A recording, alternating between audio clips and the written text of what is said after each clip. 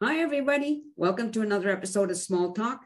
Today's going to be one of those, I think, educational interviews, but an interesting one at the same time, because my guest, she does gives workshops, very important ones, especially for these days. I'm really happy to welcome to the show, Joni Wright. Welcome, Joni. Thank you very much, Nancy. So before we start on those workshops, I just want to go back a little bit, okay? Because you're in Vancouver. You live in Vancouver, right? I just live outside of the Greater Vancouver area in beautiful, sunny Tsawwassen. Oh, right, very nice. But you're not from here originally, correct? No, I'm not. I moved to the West Coast about 23 years ago. I'm originally from Ontario. Right, and I know you lived in Burlington. I also lived in Burlington at one time. Well, that might be another side conversation, but yeah, I did live in Burlington actually twice. Once when I was smaller, and then we moved back there, when I was a little bit older. So a very interesting city that I think has probably grown since you and I were there. I'm sure it has, yeah. Now, one of the things you did, again, you got into the restaurant business, is that correct? Yes, I did. I started a little catering business at my home. I love to cook, really passionate. All my friends said you should go into business. And so I certainly did that. And I had an awesome 5 years of a lot of, corporate catering, a lot of lunches, cocktail, little receptions, those kinds of parties.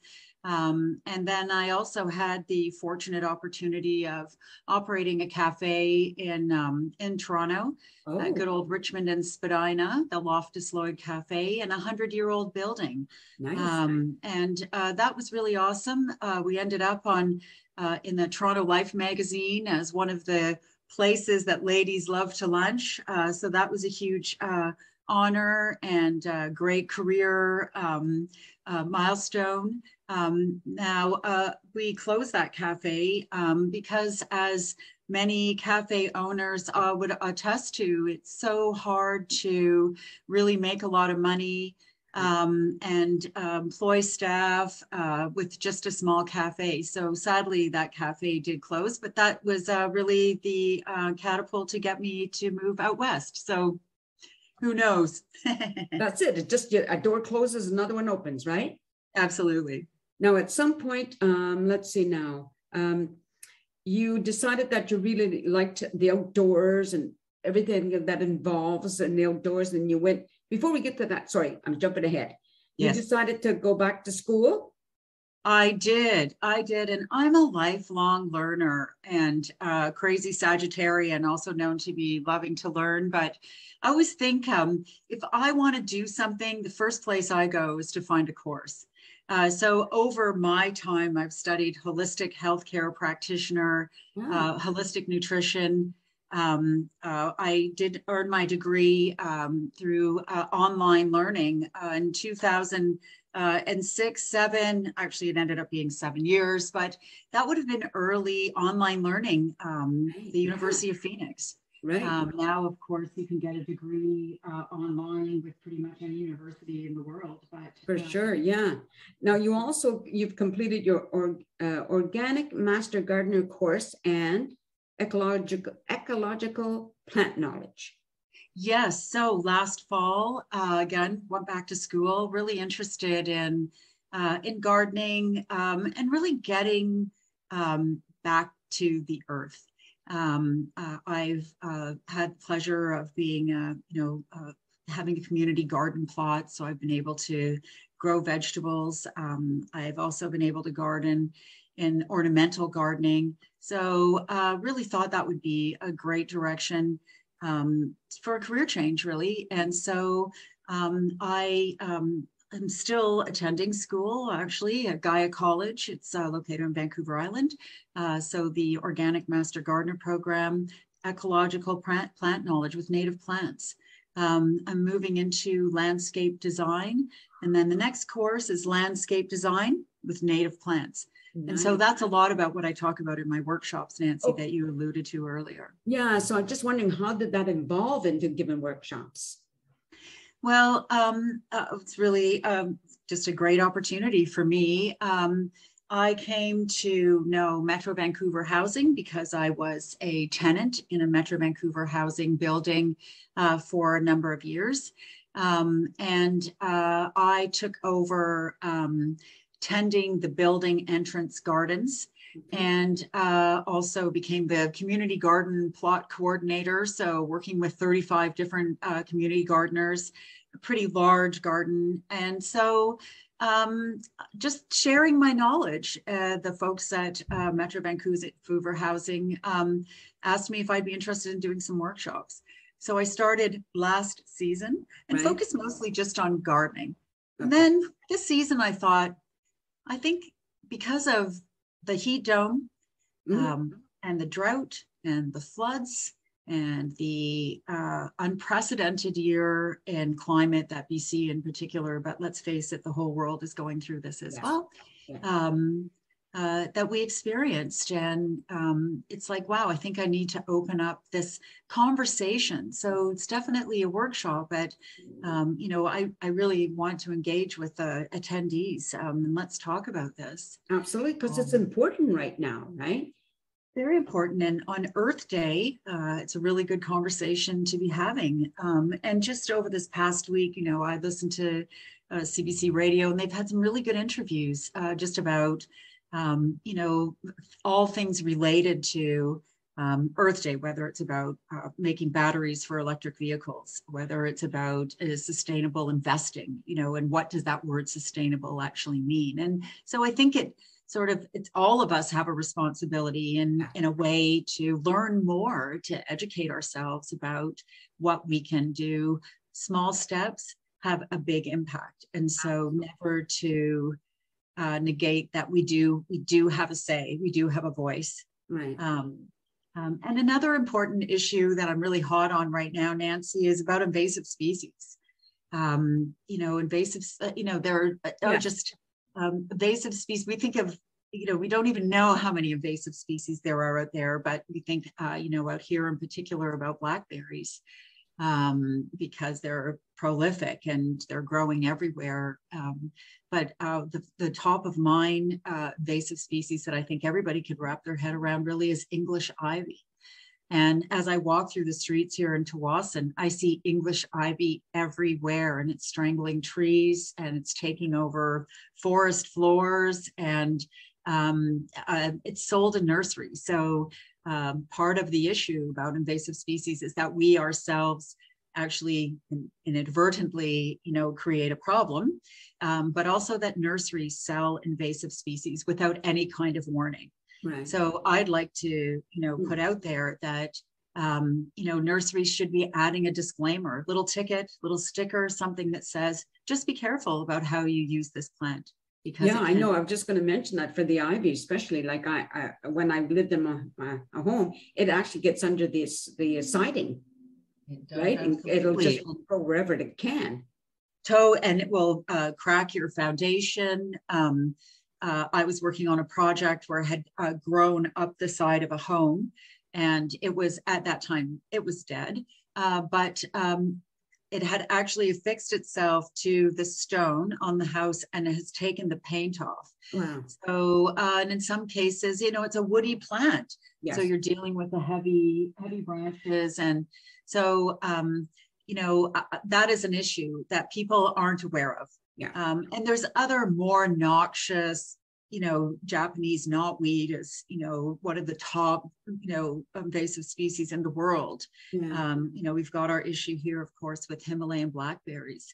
These invasive species came over early with the settlers, but their intention was never to bring over an invasive species. No, of course not.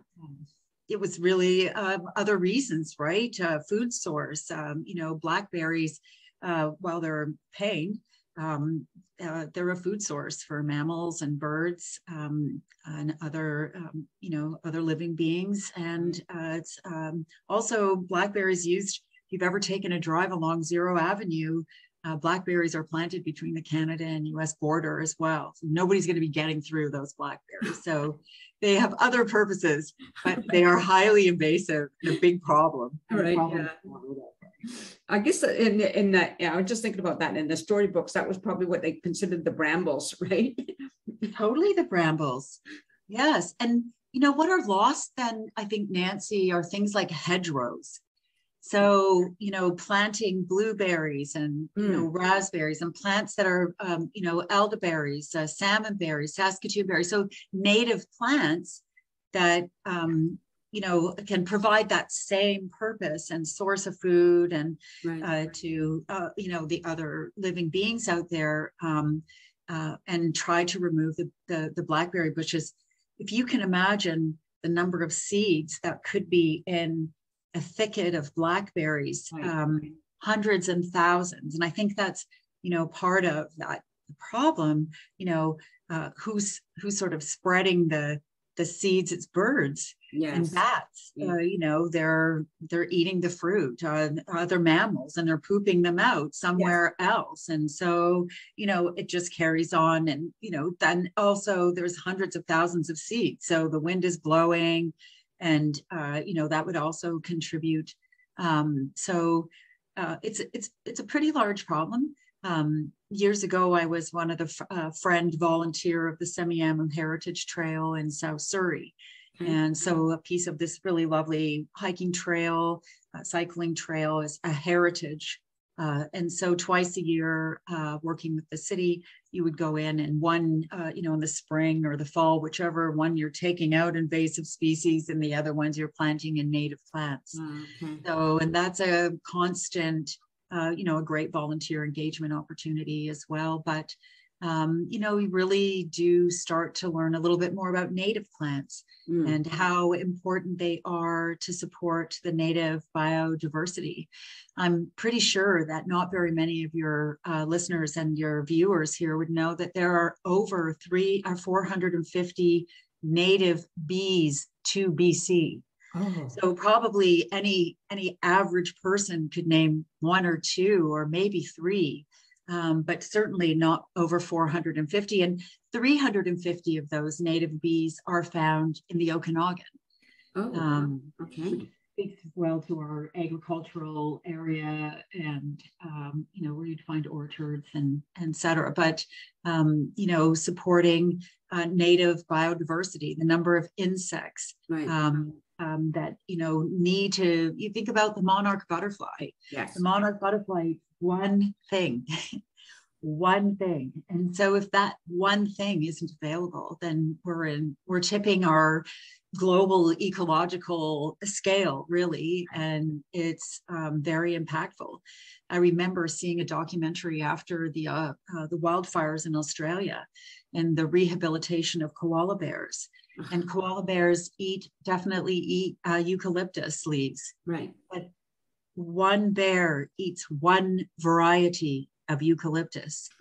So they showed the keepers running to find seedlings of the eucalyptus and tying it in. Is this the right one? And if the bear didn't eat it, she had to go to another and find it, you know, who I would never have thought that that was the situation, right? So if we think about the birds, insects and mammals that live native, they rely on native plants. And we, you know, you see in new developments, you know, a lot of boxwood, a lot of greenery. I would say, though, I'm very impressed with developers now. I would say a lot of them are planting Oregon grape, which is really beautiful and in bloom right now. So it's lovely yellow flowers. Really, you know, they're environmentally tolerant. They grow in this area. They require no pesticides, nothing. They're providing a food source and other things. So, I think there's a lot of opportunity for developers to incorporate in their landscaping a little bit more native growth. That's perfect. I like that. You know, I often wonder, like, we have a lawn, and I'm thinking, why do we have to have a lawn? Why do people feel the need to have lawns? You know, it's just, it makes no sense to me personally. I agree. If it was up to me, there wouldn't be a lawn in this condo, but I don't have that control, right? Right. I know, and I think that that comes to, I don't know if it's, a cultural, societal, but, that immaculate lawn, it's very prestigious. There's, a stigma that's attached to that, but there are organizations. I know there's the Front Yard Flower Company, and they plant their flowers in people's front lawns. I love it. There was the Front Lawn Garden Yes. Society at one time, and they too were, working with homeowners to use their yard as a food source, so that they would reap the benefits of having that garden grown in their front. And they were also providing food source to the community, which is really the very heartwarming, and I think the intention really of community garden plots and community growing, that you really were sharing with those who didn't have that same opportunity as you did. So. Right. I love what you're saying, because when I was at when I had my home, I had hollyhocks growing everywhere, and but I also had apple trees, and I had, other things, but people would stop and take pictures or talk to me and say, what a wonderful garden. And because I compost, I ended up would have garlic growing just weird spots, or strawberries. It was all so much fun. To me, it was fun. Yes. Wow. Nancy, that's a really good point about composting. And there's lots of great conversations to have about composting just in general. Yes. But that's also a way that invasive species are spread. Oh. So another humdinger is bindweed, also known as morning glory. Oh, yes. Oh my gosh. Right? Yes. And this much morning glory can create a big problem. So I know, when disposing of invasive species, sometimes a compost isn't the right place. And if, in a hot compost, when the temperature would get to about 160 degrees, not even that temperature would eradicate the bad thing, the invasive species. So what happened was they spread the compost over the gardens. I never thought of that. It's not, major infestation. So it's the same thing you're talking about, only a little bit different, right? Yes, absolutely. Yeah. I mean, it's something I've never heard people mention. Yeah. You're maybe spreading, invasive species. So I'm glad you brought that up, because that's very important to know. Well, it isn't. It is. And, furthermore, there are invasive species that need to be disposed of at a transfer station. Okay. So you wouldn't even put them in your garbage. Yeah. Because eventually they would end up somewhere that would end up in being a problem. Right. So I think in some municipalities, they are responsible for helping you remove it. Japanese knotweed is a very good example. They're probably going to be putting some kind of a toxic substance. Knotweed, like English ivy, can get into your foundation of your home and cause issues. So, but that's something that they would probably remove themselves. And then, going to come back to the wonderful topic of native plants, and really, learning a little bit more about what is native. You can grow a lot of those plants. West Coast Seeds is a really good source for seeds for growing. And the Invasive Species Council of BC has got a lot of amazing resources. They have a lot of workshops themselves, so you can become very educated, because invasive species aren't just plants. Yeah, right. The gray squirrel was introduced in the early 1900s. And I think what I understand is by the time they got back, it's the eastern gray squirrel, and by the time it reached out here, it was in the sort of the mid 90s, and pushed out the Douglas squirrel, which is native, where you would probably find more in a rural area. But if you look around, any city, you're going to see gray squirrels. That's an eastern gray squirrel. Yes. Right. So well introduced, they and invasive species push out native species. Another good example is a goldfish. People that, dispose of their unwanted pets, a goldfish will eat their own. they will eat everything that they can get a hold of. And then there's nothing left in the water. And then they eat the native grasses that are growing, the native Yes. greenery that's growing. And then there's an empty lake with a bunch of big fat goldfish. Wow. Yeah.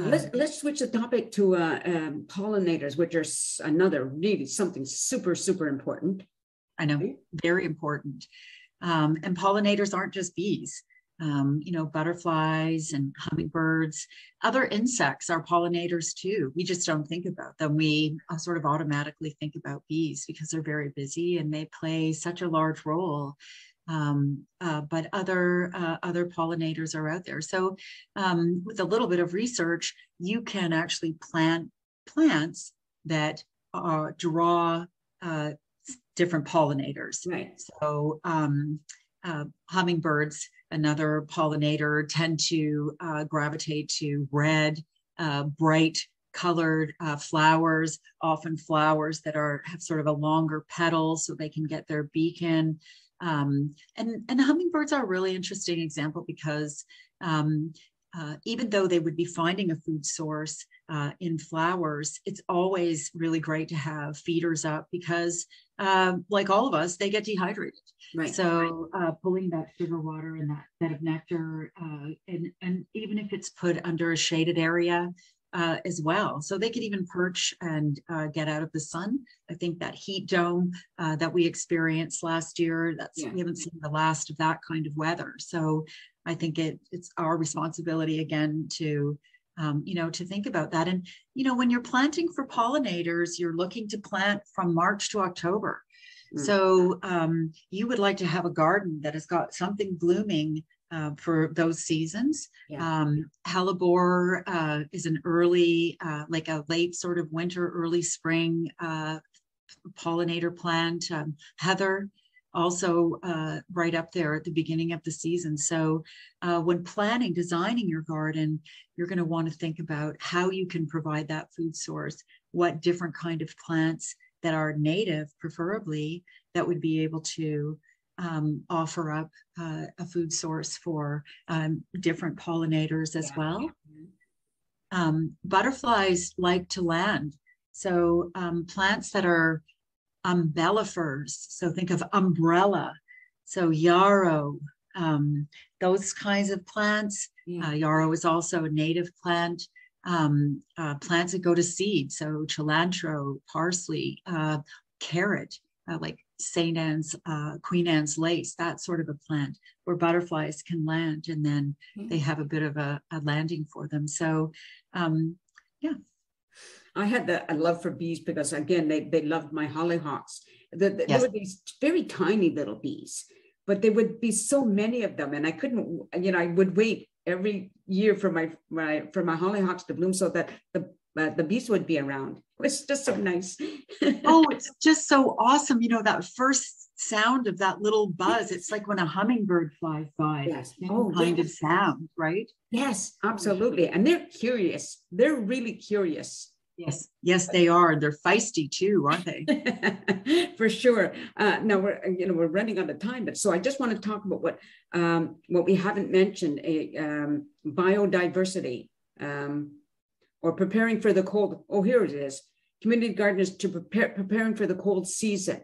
That's a workshop you give, right? That's a workshop. Yes, that's going to be our September workshop. And that is about winding your garden down, preparing it for the winter season, talking about overwintering plants, how to plant garlic, what can you plant that overwinters that would be there in the spring. We look at kale, that's one of our favorites, but so people can overwinter. Also, that conversation also includes, how do we protect our soil? With mulch, some kind of a cover, could be leaves as well. When I talk about the garden to the community gardeners, I say plant wildflowers in your garden, between the rows. It helps to attract beneficial predatory insects that save the insects from, taking down your other plants. There's some companion planting in there. That's also really great. And it does help to cover the soil as well. So we would be talking about that kind of a thing and getting ready for the cold season, because we don't have to say goodbye to gardening just because it's winter. That's true. Now, how can people get a hold of you? Well, they could email me at flowerpowerconsulting@gmail.com. Okay. I would make be sure happy that's included. Answer any questions. Oh, yeah. Thanks, Nancy. Yeah, that's awesome. Sure. Well, we're out of time, but this is, again, I wanted to do this because I know how important it is, to learn about, as you said, learning about the invasive species, what's native and what's not native to whatever area you're living in, and about the insects and how important all these little bugs are to the. They are. Yeah, for sure. I know that, ants eat aphids and on and on. And so it's all beneficial to us, right? It so is. And if I could make a little plug for The Biggest Little Farm, it's a great documentary on Netflix. And it really, it's about a couple that take over basically a dead farm and orchard, and they bring it back to life. And you watch their journey, but you definitely learn a lot about composting and creating the right environment for great biodiversity. So what was the name again? It's called The Biggest Little Farm. The Biggest Little Farm on Netflix, right? On Netflix. Awesome. Well, thank you for doing this. Now, just stay on camera for a second. I just want to talk to the audience for a sec. I hope you found this as interesting as I did. And listen, if you have a lawn, you think about this, you have to fertilize it. You have to do all of these things, there's just for looks, when instead you could have something beneficial to you or to the environment. Just think about it. You don't have to do it, but it's just something to think about. Anyway, thank you for watching the show. I hope you subscribe and like and share and all those things, and peace out, everyone. A sense of community, Chilliwack's a place to be. A sense of community when you're free. Rolling through the mountains, rolling through the valley, rolling through paradise with me. It's multicultural, you're sure to see it all. Chilliwack's a place to be, you'll see. Come party in the park, go dancing after dark. Chilliwack's a place to be, you'll see.